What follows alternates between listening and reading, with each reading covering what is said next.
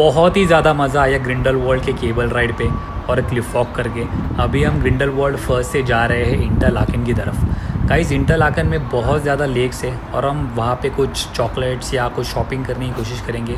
हाँ, वॉचेस तो ज़रूर ख़रीदने, बिकॉज यहाँ पे स्विस के वॉचेस आर वेरी नाइस। सो देखते हैं अगर शॉपिंग करने को ज़्यादा टाइम मिलता है कि नहीं, because we have to reach हैडक्लम at any cost, because last train वहाँ की ऊपर जाती है अराउंड लाइक 5 o'clock और हैडक्लम is like 1322 metres above the C level.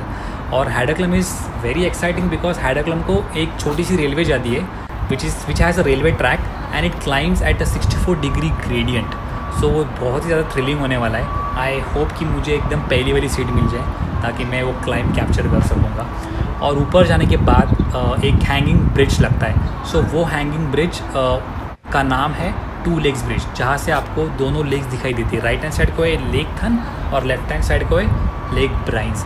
और गाइस मैं आपको छोटा सा अपडेट देता हूँ, अगर आप यहाँ पे कार्स ले रहे हो like rented cars, take a super car और टेक अ एसयूवी, बिकॉज बहुत ज़्यादा मज़ा आएगा गाड़ी चलाने के लिए। हमने एसयूवी लेने की कोशिश की पर हमारा सामान नहीं बैठ रहा था, तो हमने एसयूवी ड्रॉप की बिकॉज यहाँ पे एक रूल है लाइक आपकी बैक विंडशील्ड जो है वो क्लियर रहनी चाहिए। You can not fill it with lot of सामान इन योर कार।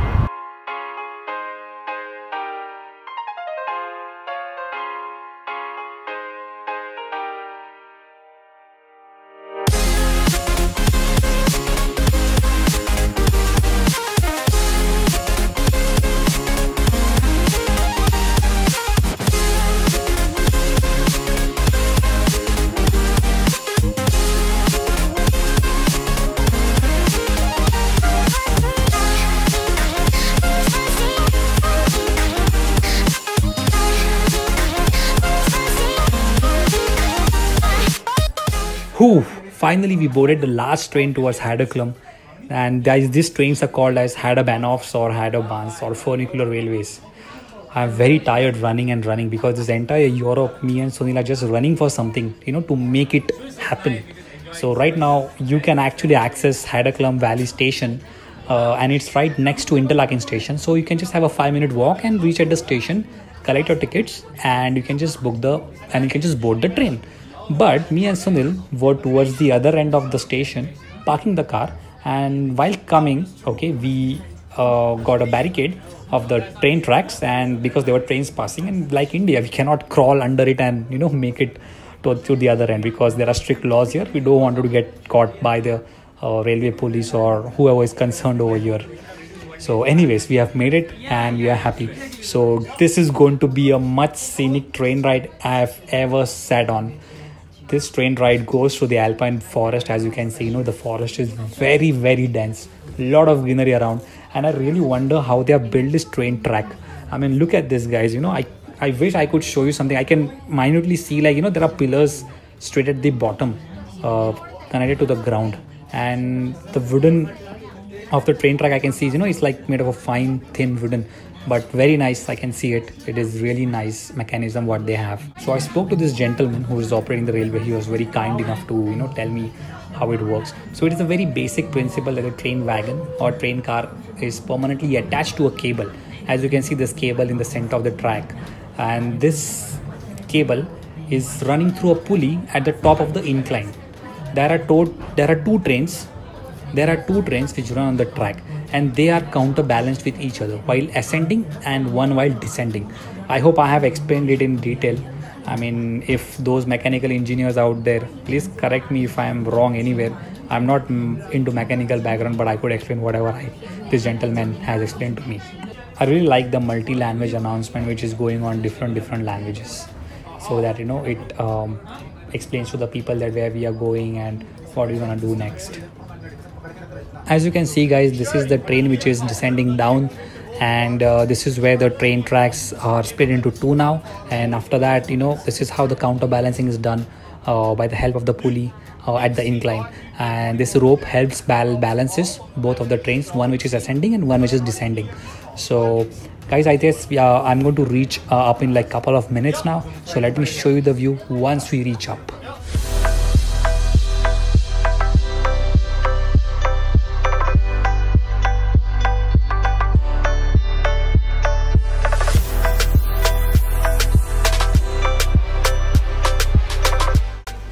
गाइस हम इंटरलाकेन के टॉप पे पहुंच चुके हैं।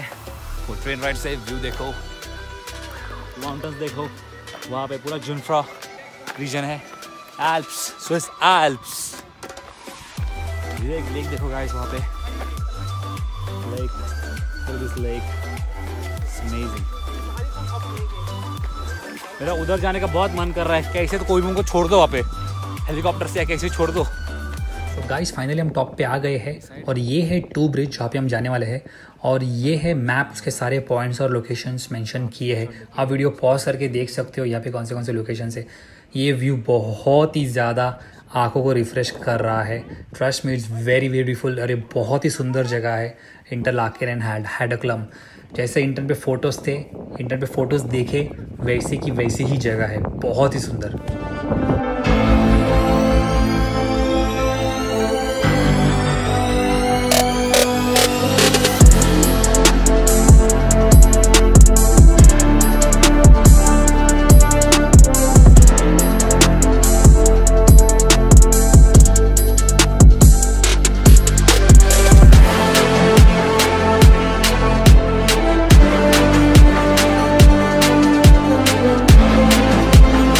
आज एक बहुत ही अच्छा दिन है। सुनील का आज बर्थडे है और भाभी ने ऑलरेडी उसके लिए केक लाया। So this is going to be a very memorable birthday for Sunil and we are really happy for him and wish him a very happy birthday.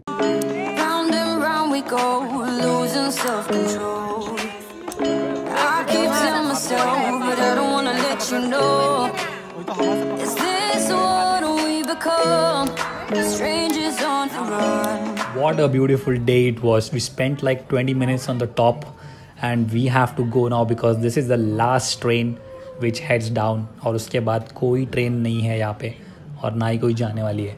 So I saw the security guards, they were evacuating everybody because ये last train है। I can't show you turning back but the train is house full, completely packed है, खड़े होने के लिए भी जगह नहीं है। मैं कल्पेश और सुनील तो लिटरली पता नहीं कौन से एज पे खड़े। Luckily I managed to get this front row on a standing position and now we are heading down. Glad कि पीयू जो छोटी लड़की है हमारे साथ में उसको तो जगह मिल गई है और उसके मम्मा को so बाकी मेरे पेरेंट्स को तो जगह नहीं मिली है। They are all standing but it was really nice.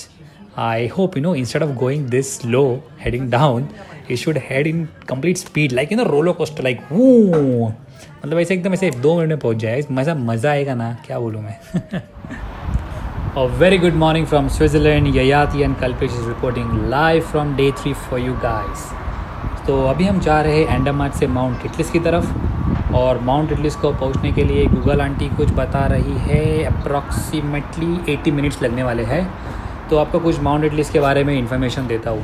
Mount Titlis तो पहली बात लोकेटेड है यूरी एल्प्स में which is approximately 3000 meters which is 8000 to 9000 feet above the sea level और ये एक टॉप अट्रैक्शन है स्विस का और ऑफ कोर्स बहुत चीप और ईजियर ऑप्शन है देन जुनाफ्रॉ रीजन बिकॉज जुनाफ्रॉ बहुत ही ज़्यादा एक्सपेंसिव है।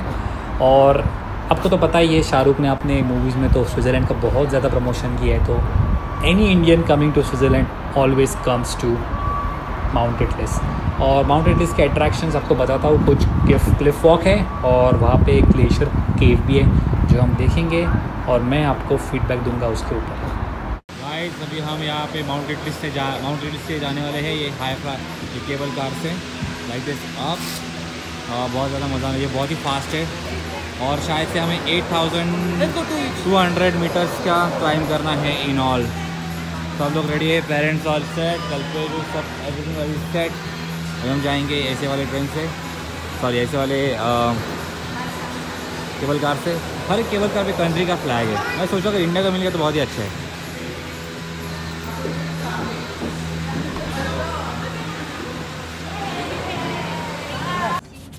गाइस अभी हम जा रहे हैं माउंट टिटलिस और यहाँ पे आज बहुत ही ज़्यादा रश है।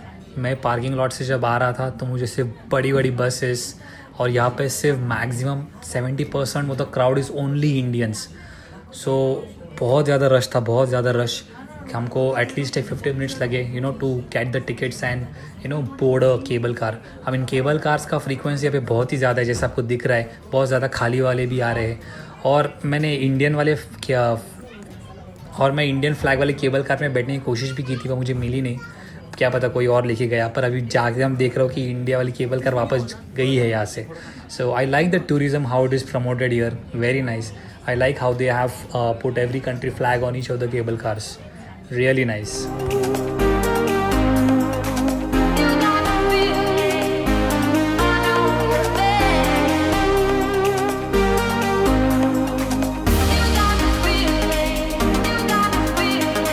ये इतना ज़्यादा वाइट है कि मेरी आंखें बिल्कुल भी नहीं खुल रही है. स्नो भी वाइट है, वो स्काई भी फॉग की वजह से वाइट है या क्लाउड्स है, पता नहीं. मोस्टली तो क्लाउडी लग रहा है.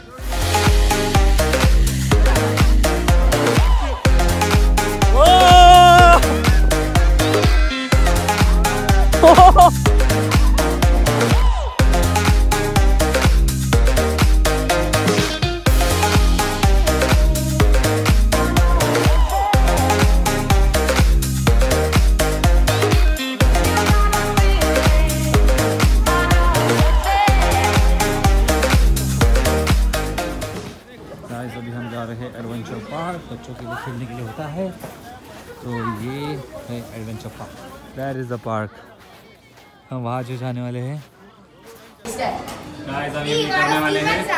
बहुत मज़ा आता है. ये है इक्विपमेंट, बहुत मज़ा आता है. देखो लोग कैसे कर रहे हैं.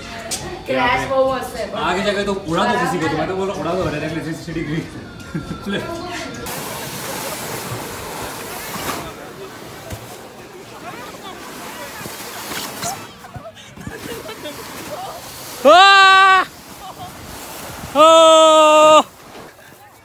सारे के सारे गिर गए.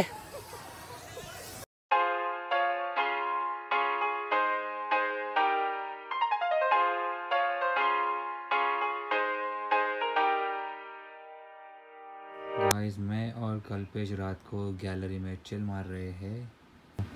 उधर देखो वो जो पॉइंट है सेंटर में, वहाँ से केबल कार आती जाती है. वहाँ पे है skiing point on the top.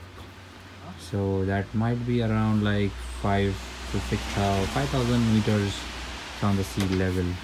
उतनी हाइट है उसको.